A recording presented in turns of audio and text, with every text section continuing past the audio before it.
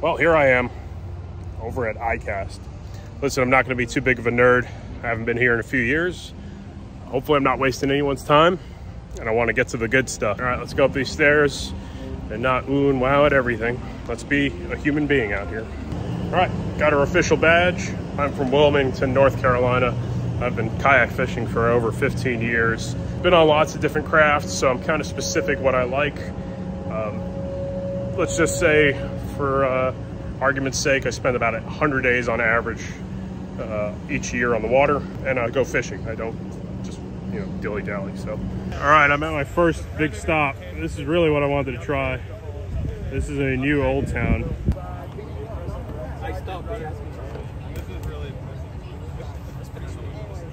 All right, I've got my buddy Ryan Lilly with Old Town here. Hey, what's going on? Old Town, fill in the blank. Big water ePDL plus 132 in our Old Town Sportsman line. This thing looks awesome. So it's got some familiar parts that I'm gonna probably ease right into, and we're gonna get Ryan right here on the water, and he's gonna show me what's what and what I could use it for. Yeah, sounds good. Let's get out on the water.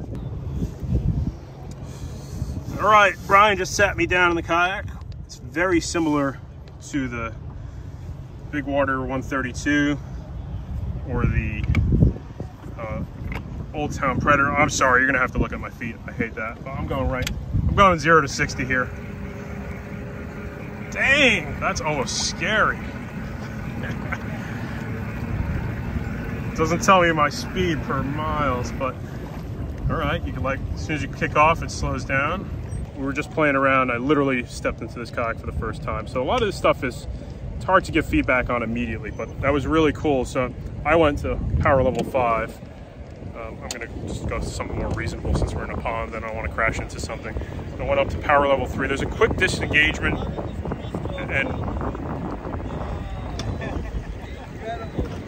comfortably pedaling. I got Ryan up here. Crank it to 10, sir. Just to give it an idea. And yeah, that's awesome. First impressions, this is awesome. Really cool system here. 5 is gonna take a little getting used to because I feel like my feet are not doing the engaging.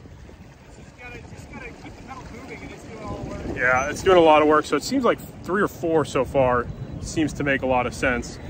And you're watching this, how fast am I going and all that stuff. This is fast.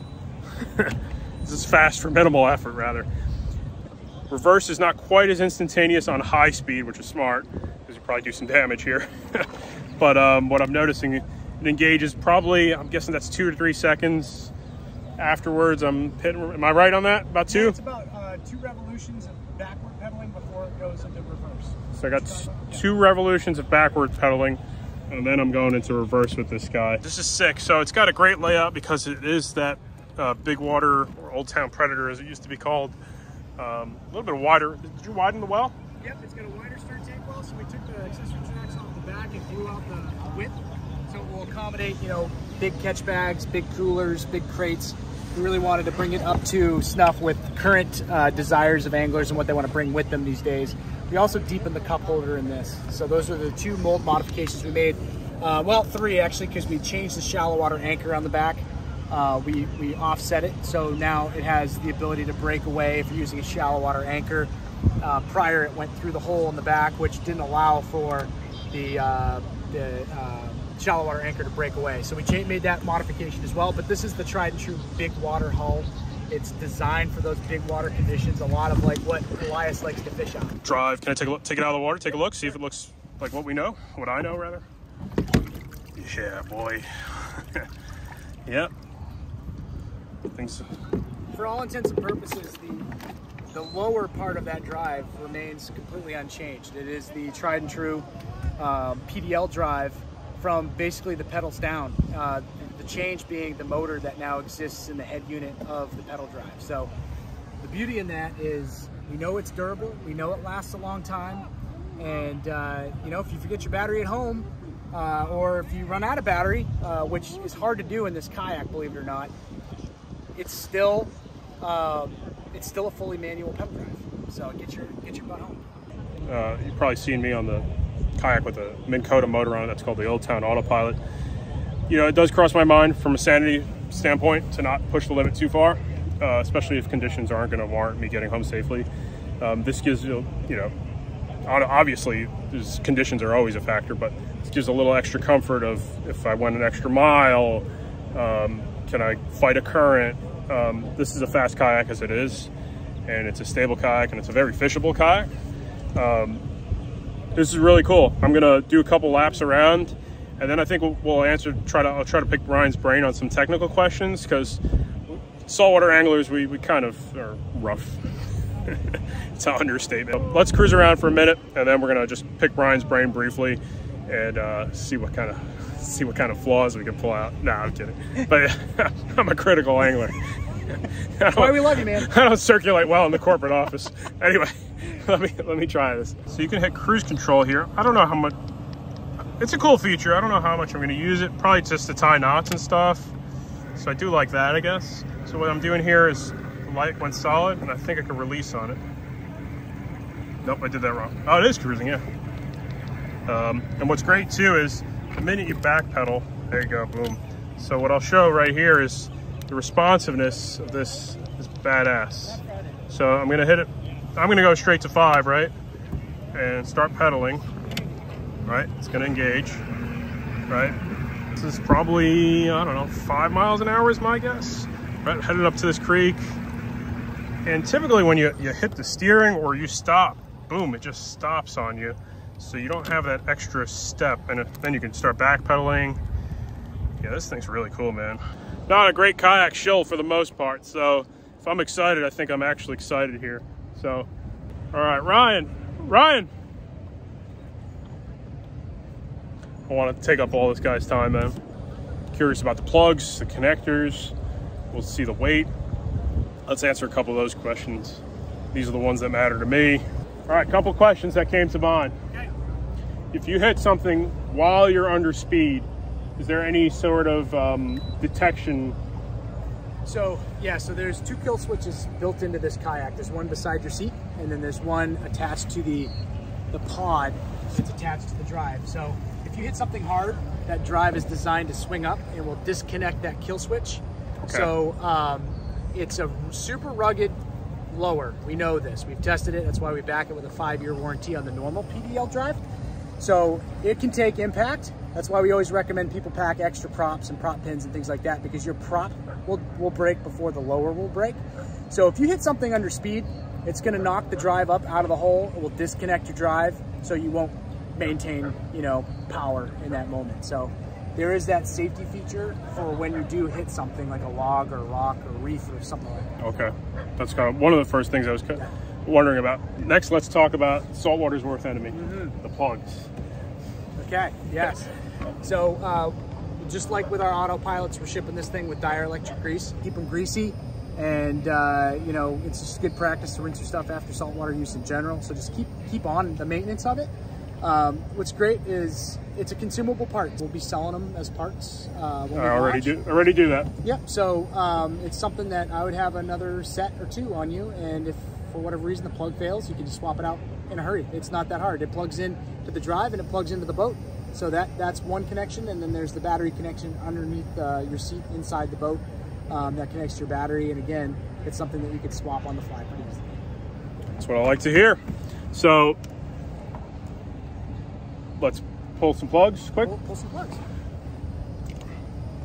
This is the main power connector to the... That is what connects the drive to the power source. So that's connecting you to the electrical system that's connected to the battery underneath your seat. Okay. And the battery is battery is underneath your seat. So if you feel confident to stand up, but it's underneath that hatch cover there. Scoot over. Am I going to be able to wiggle it out? You might, yeah. And if you want me to get the camera angle for you, I can do that. That new boat feel. So that's where the battery is stashed, and we actually, just because we're on the water, we're swapping batteries every few hours to keep them fresh. It's not strapped in, but there is a strap that goes over that battery to secure it into that cradle that it sits in. This is the connection right here. Simple. Super simple. It's proven. We've been testing it for multiple years. There's a lot of testing time and validation time that went into making sure everything is rock solid. This is not rush to market whatsoever. I don't think it is. It doesn't look like it is, no. Honestly. But it's worth noting that battery ships with the kayak. So if someone buys this kayak, it will come with a 20 amp, 36 volt battery with your boat. So you don't have to source a battery after. Just need to source a battery for your accessories if you're running a fish finder. Right. Awesome. That's awesome news right there. I like that. That's simple. That's easy to maintain, easy to clean off. Yeah, I really like that. Going unpowered, you pop both these out, put this wire in the hole. Yeah, or you can leave it connected if you so choose. But yeah, you can just leave that disconnected if you're just manually out pedaling around. That makes sense. Cool. Yeah, I like that. I like that. A lot of stuff I like so far. What's the weight of the unit? The hull is the same as the 132 weight? Yeah, so the weight's going to be slightly heavier just because it's got internal wiring, but we're talking, ounces, not pounds. Yeah. But it's the same hull. So the one weight difference is the drive is heavier. Okay. It's about 34 pounds versus the standard 24 pounds. So it's about 10 extra pounds of weight. But you're getting a motor with it. So, a factor there. But the battery too it's compact, it's lightweight, it's a lithium-ion battery, so you're not having a lot of battery weight on board either, so it's not impacting your max capacity, much like a 100 amp hour battery in an autopilot. Yeah, for sure. 106 amp. Moving it too. One of the things I'm excited is this guy stays in the car, wheel everything down, and then the second trip back from the car, you grab the motor and you're ready to go. It's not too much stress on your body. The hull's still backed by the limited lifetime hull warranty. The drive's backed by a 2-year warranty. And we're really excited to get this thing launched. We're excited for you to put it through its paces. I'll tell you, I've been fishing out of this thing secretly for the last 2.5 years as we've worked out all the kinks and made sure that this thing is polished and ready for the consumers. And I'll tell you what, man, it is rugged and the battery life is super impressive. What are we talking, a full day? So not late, not. I'll tell you, it's spec for if you're in cruise control 5, so highest speed, it's rated for 3 hours of continuous battery life on a full charge. But I'm getting days out of mine because I'm getting up and going to my spot, and then I'm fishing. I'm using e-assist sometimes, I'm trolling sometimes, and so you're gonna get significant battery life out of it because you're not fully relying on full motorized speed 5 conditions the entire time you're out on the water. I will say that once you drop it down to speed 4 in cruise control, you're adding about 9 hours of battery life, and you're going to get up to 12 hours battery life in speed 4, full motorized. That's not any human power whatsoever. Knock that down to 3, you're at about 36 hours. Speed 2, 48 hours. So it's significant, and it's worth noting that you're not going to fish it and use it in full motorized. And so you have the confidence in knowing that this battery on a full charge, if you take care of it, it's going to take you places and you're not have to worry about running out of battery. All right, Ryan answered the questions there that were peeking in my head. Battery life, maintenance, a couple of things looked real solid here, man. This is going to be a really good kayak, man. This is going to be cool. I'm excited to get on the water with it and start, doing some things that are, kind of limiting that were typically for a kayak platform that I can now maybe expand into. I think there will be a lot, that's for sure. All right, one last thing. Yeah, man. Oh, it just creeped into my head as I said, I'm pushing the envelope. Submersible. All right, I asked Ryan a tough question. We have to get an engineer involved. So the motor's got an IPX7 seal on it. So basically it can be submerged for brief periods of time. And the engineer said it floats if I got the hatch closed. So I was kind of, as we were talking about things I was gonna do with this, let's say I take it out front, that's a heavy drive, conditions coming in kind of suck. If I crash and burn, is it the end of the world for the drive? Was really, come in, you're gonna paddle in manually, but you're gonna take off the drive and close the electrical connections like a normal person would. Let's say it takes a quick tumble in the surf, is it doomed? So we got reassurance that an IPX7 seals on this drive, so that's And sweet. the battery. And the battery. And the battery, yeah. So I got home, and I was looking through my footage, and then I looked on YouTube, and I already saw there was, 50 reviews about the technical specifications of this kayak. So let's not bog down too much in these details. Sometimes it's easy to get excited about a new product when you're there. So I give myself 2 days to think about it. A little bit of hype, is it useful? Where do I feel about it? Honestly, if I didn't like it, I wouldn't make a video about it. And it's not something that's for everybody either, because, you know, not everybody wants to go 3 miles somewhere. Not everybody covers so much water. It's, I think it's one of the few kayaks I've seen that I think is pretty, it grips the saltwater angler more.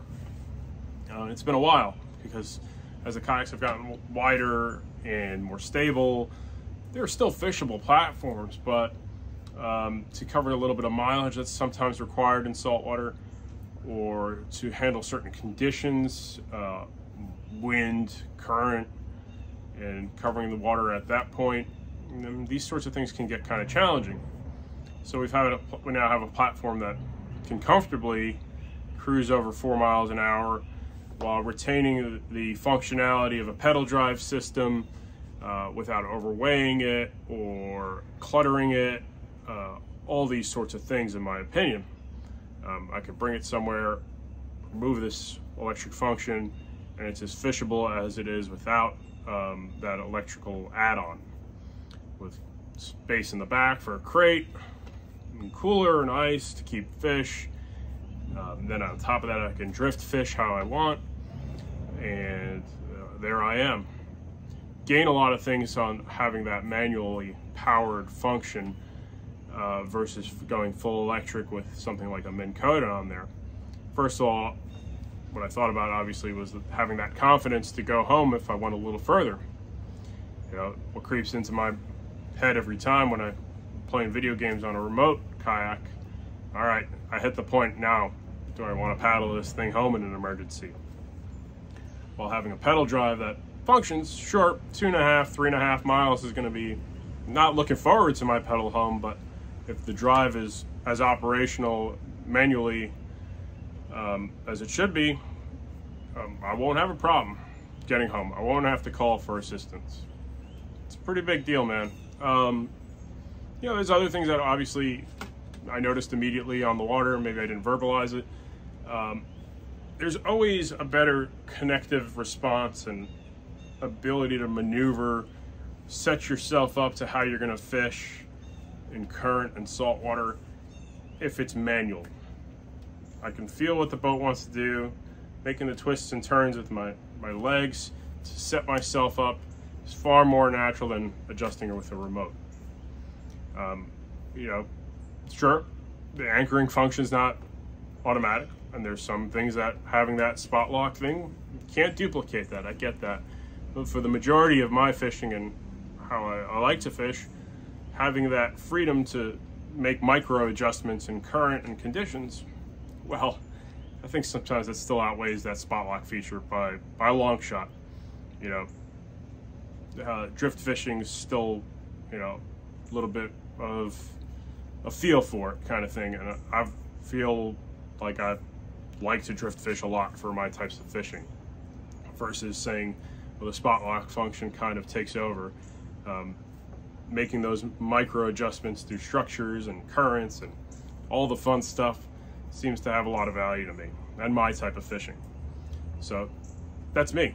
Might be you as a saltwater angler, but you know, a lot of people, that spot lock function is nice. But I still like that automatic responsiveness that my body gives in current. Feels like I still have a pedal drive kayak that's not quite motorized at the same time. Might be hard to understand that, but as if somebody's fished on both pedal drive kayaks that are pure manual and then electric, there's a certain gap of connection between you and the kayak now and the water. And obviously I've thought about other things that you gain. Saltwater anglers, you now have a little bit more speed to troll up pelagic fish, sure, you know, because most of these fishing kayaks that are pedal drive based, over 4 mile an hour is sustained, it's hard. Maybe you can, with a couple exceptions, sure, you know, the Hobie Revolution comes to my brain, that is one that you can cruise over for. But this, you have that extra space, that extra comfort. For a long day on the water, you can bring a cooler full of ice with to keep fish. There's just a lot of nice little tricks with that. So, and to keep that higher trolling speed if needed. I don't love trolling, but at the same time, that higher move around speed to go from one area to another, to another. So really enjoyed what I saw here with this kayak. Sure, there's going to be some torture tests we have to do too, right? So, engineer told me it's an IPX7 drive on the pedal drive, but throw in some sand and some grit, and you know, these sorts of things are they're corrosive and they're tough to deal with in a saltwater environment. But you know, maybe everything's kind of easily swapped out and replaced. Old Town's a pretty good brand in terms of do-it-yourself maintenance. All right, that's my take and my impression on it, the shill-free edition. That sometimes is worth something, right?